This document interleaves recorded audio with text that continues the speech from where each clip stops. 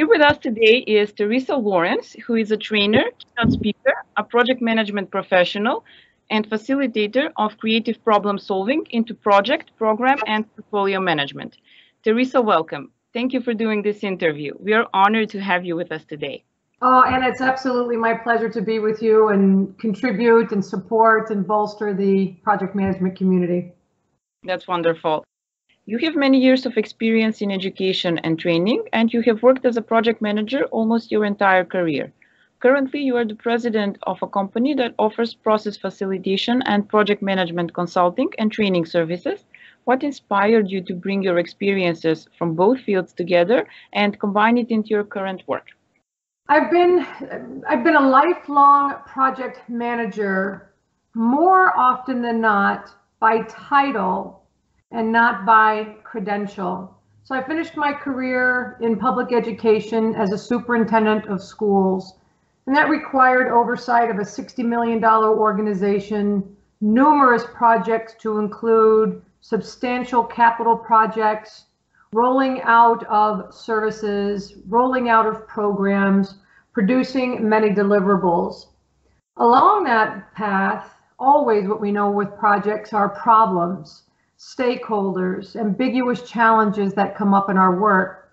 And so I decided to do two things, and that's transition from the work of public education and formalize my skill sets, both as a project management professional, as well as a skilled facilitator of creativity and creative problem solving.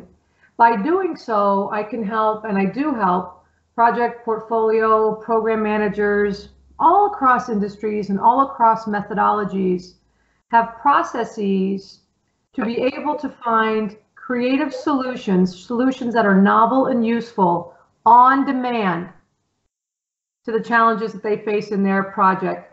So I chose to leave one industry to serve industries, plural, more by substantiating my skill set as a project manager with the integration of creative problem solving. And since I've done that, September of 2017 is when I started this work, and well over 45,000 project leaders and individuals have benefited in some capacity to my training and facilitation in their work. Problems arise often during the project lifecycle, and now, more than ever, the problems that project managers encounter demand that they be creative. Can you tell us more about the intersection of creative problem solving and project management and the positive effects it has on the overall project results? Sure. So PMI, Project Management Institute, identifies creativity, effective decision-making, and problem solving as core competencies across all of their certifications. And so the work that I do is help folks frame and reframe, clarify the challenges that they face in their problems, then ideate and develop and implement solutions to all of these ambiguous and challenging and out of nowhere problems they encounter. In a nutshell, creativity is defined as the production of something that's novel and useful. Project management, on the other hand, is defined as kind of creating a unique deliverable that's bound by time. When you intersect those two, you're able to increase substantially the value realization of the deliverable that your project is intending to deliver. So again, looking to do that which PMI says, I explicitly train in that which they want.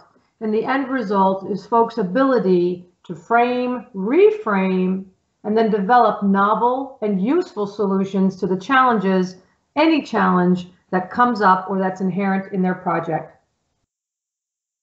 How can project managers apply creative problem solving into their project, program, and portfolio management work?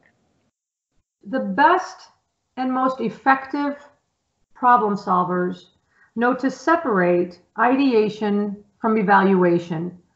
The field of creativity and creative problem solving has been studied for about 60 years, and its origins are at the International Center for Studies in Creativity, from which I am an alum. So the number one thing that folks could do, again, is to realize the importance of separating ideation, generating ideas, from evaluation of those ideas.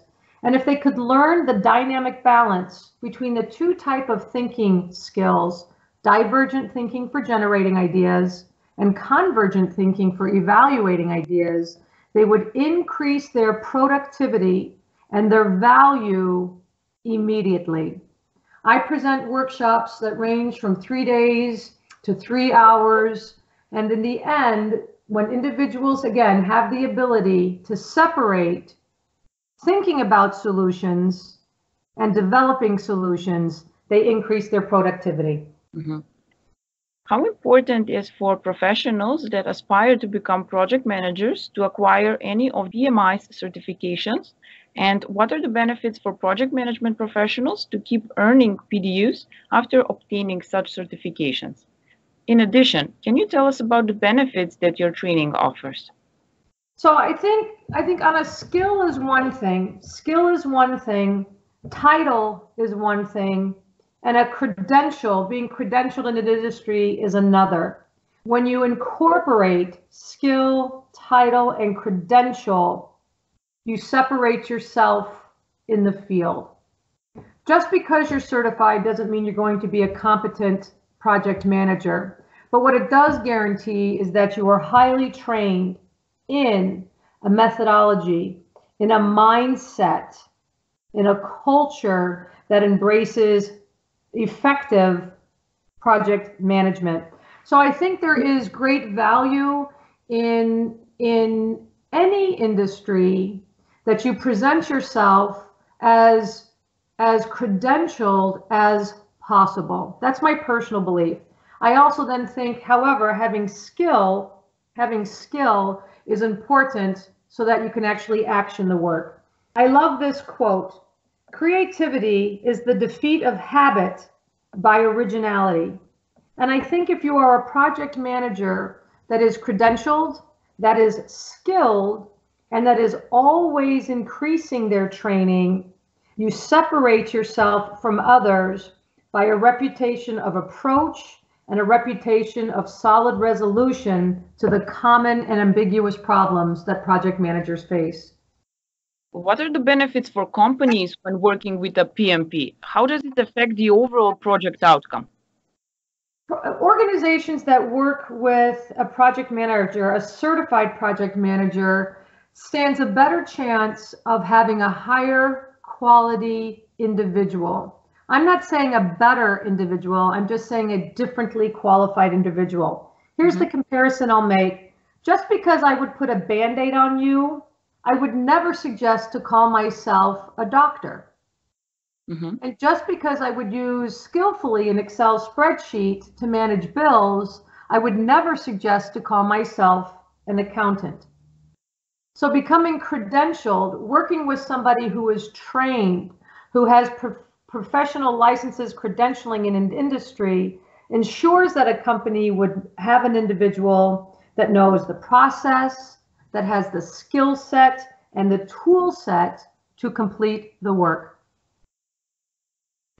Working within cross-functional teams can be quite challenging. Would you say that there is a certain approach that project managers can undertake that would help them better lead and direct such teams? Yeah, absolutely. I work with organizations, all kinds of organizations and institutions in project management, not-for-profit and government, all types of organizations. And if we learn the dynamic balance of creativity and divergent thinking and convergent thinking, one of the things that we'll learn are a variety of tools.